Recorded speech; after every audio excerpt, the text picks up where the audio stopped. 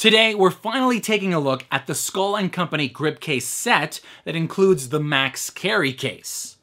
Stick around.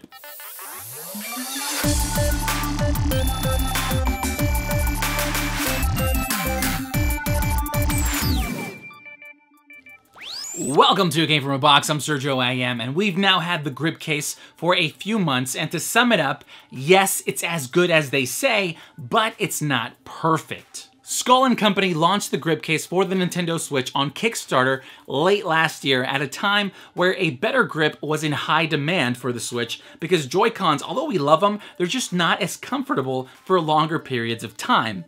At the end of the Kickstarter, the GripCase was backed by over 2,000 people who pledged over $90,000 to bring it to life. Now you can find it online and it's sold in a few variations. This review will be based on the GripCase set, which includes the MaxCarry Case.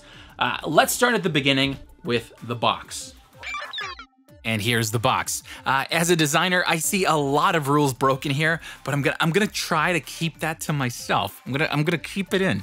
Skull & Company, GripCase for Switch, MaxCarry Case, since this is the set. Happy gaming? Gamers made for gamers? I'm guessing they mean for gamers by gamers? On the back here, we have all the features of both the GripCase and MaxCarry Case. Then on the bottom left, you can see that this is the ARMS edition with neon yellow grips to match the Joy-Cons. Let's open it up. All right, first up, the hard shell MaxCarry Case with handle and the skull icon zippers. Then inside we have a switch cutout with a quick start guide for the GripCase. And here's the star of the show, the flexible and thin GripCase with those neon yellow grips. Between the flaps here, we have a quick start guide for the MaxCarry Case. Then under that, we have the extra pair of grips.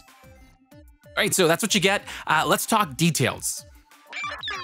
We're gonna talk about the grips next, but first, let's check out the case. It's made of a soft and flexible TPU, but it's very thin, so it's not as shock absorbent as a larger case, such as the Moomba, but that's for a reason, which we'll get to soon. Now, installing it is very simple. You simply push in from the shoulder buttons so they don't get damaged, and then you push in from the bottom, and that snaps it right into place. Then we have cutouts for all the ports and vents except for the kickstand at the back and the IR reader at the bottom. But two things. First, the volume and power buttons are covered for protection, but still work well enough. And second, the headphone port at the top is a bit small, so headphones with a thicker plastic above the jack won't be compatible. Now, one thing they approached differently were the shoulder buttons. Unlike other cases, this one covers them for protection, but in doing so, they now feel slightly different, and we found that it takes a bit more force to actuate them, especially L and R. That also led to a rare issue during intense gameplay. If you press too fast and hard on the Z buttons, they can actually slip off the corner. It only happened to us twice, so just don't Hulk out on it and you'll be fine. Another thing about this case is that it's one of the thinnest out there, because back on the Kickstarter, Skull & Company's original goal was to make it dockable, hence the cutouts for the pegs at the bottom. But there was one really big problem. Due to complaints, they found that some docks were bent inward, which would create a tighter fit for the precisely engineered GripCase.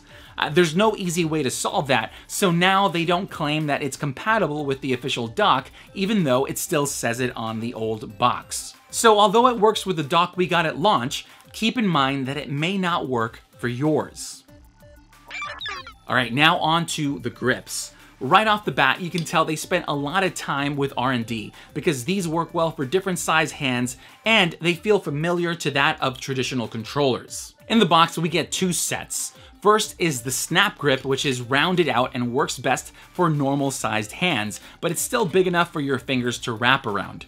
Our favorite is the second set, which is the bigger trigger grip, that they say provides a stronger grip force and it's meant for larger hands, such as the ones that I have. At the top, it has a similar indent to that of the Z buttons for you to rest your middle finger on, which is very comfortable. Overall, we found that both sets truly improve your grip, but I wish they were angled out a bit more towards the sides so we wouldn't have to extend our thumbs in an awkward way to reach the lower face buttons and analog stick. Now, installing them is very simple. On the back, we have these hooks that attach very securely to the case. Once they pop in, they can be easily removed from the inside by simply pinching them together. Both sets of grips are available in various colors, and yes, you can buy them separately. As for materials, as you can hear, they're made of a hard polycarbonate plastic, but with different textures. The snap grip has a pattern of small dimples, and the trigger grip is covered in these tiny little dots. Both add a very minimal amount of friction, but I wish the textures were either more pronounced or made of a softer plastic like the TPU on the case. Regardless, they still work because your fingers wrap around them, and that's what improves your grip. Now, being that they're removable, in the future, they can create other versions of these grips with better textures, materials, etc., and sell them separately, which I really hope they do. Being that the grips add to the size of the Switch, as you can see, you're gonna need a larger case. That's why we went with the set that includes the MaxCarry Case. At first glance, it looks like a large hard shell case, but it's designed with the grips in mind. Let's take a look. Not much to say about the exterior. As you can see, it's blacked out except for the zippers, which come in neon blue and red with the Skull & Company logo. Now, inside we first have an elastic mesh compartment for cables, earbuds, and other accessories. Then we have two flaps. The top one has 10 card slots at the front and a microfiber back to protect the screen. The second flap has a tab that attaches to the first flap via Velcro to secure the Switch in between, and it also serves as a divider and a stand.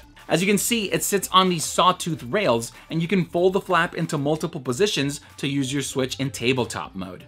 We found that this works best if you have extra Joy-Cons, because if not, you have to take off the case, remove the Joy-Cons, and slide in the console, which is a bit of a hassle. Now, below the second flap, between the rails, we have extra storage for things like Joy-Cons and other accessories, but you can also store a portable battery like the GhouliKit Power Brick we mentioned in our previous video. This is awesome because that means you can play and charge your Switch in tabletop mode. Overall, the Skull & Company GripCase system is versatile, well built, and beautifully designed, but most importantly, it improves on the feel and experience of the Switch in handheld mode. But, as I said in the beginning, it's not perfect. I wish they didn't cover up the shoulder buttons because although I appreciate the protection, it's just not worth making these buttons more difficult to use. The other issue is that it's not compatible with every dock out there. But I can't really blame them for it since they no longer mention that on the product page. Now, if you always take the Switch on the go, the GripCase Set that includes the large MaxCarry case is definitely worth your consideration because most cases won't be compatible with the GripCase attached. As you can see, it's just too big. But the good thing is that it also serves as a charge and play stand, so that's a huge plus. Alright, so you heard the good and the bad, but it's up to you to balance it out.